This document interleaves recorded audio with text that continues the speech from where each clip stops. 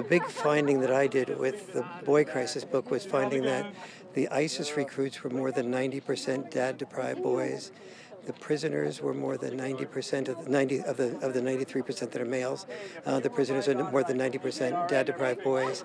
And the mass shooters were not just boys, mostly white boys, but also almost all of them dad-deprived. And so I started to see that the women who were single moms were dealing with this enormous experience of being overwhelmed. Dads were feeling they had no purpose, they were being left out of the process, and the kids needed their dads. And so it was like a three-way lose situation. I have be making a proposal here in the coming days around making sure there's a mental health counselor in every school in the United States, having access to play therapy, having access to these kind of things that will help the kids heal. It's all about healing.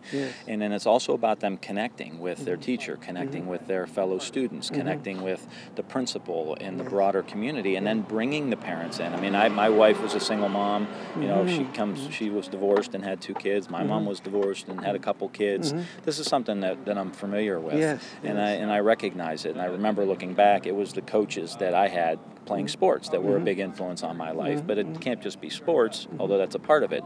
It's got to be the Boy Scouts. It's got to be church organizations. It's got to be, you know, summer leagues and intramural leagues where you do have coaches, but you're not necessarily on the varsity team, but just access.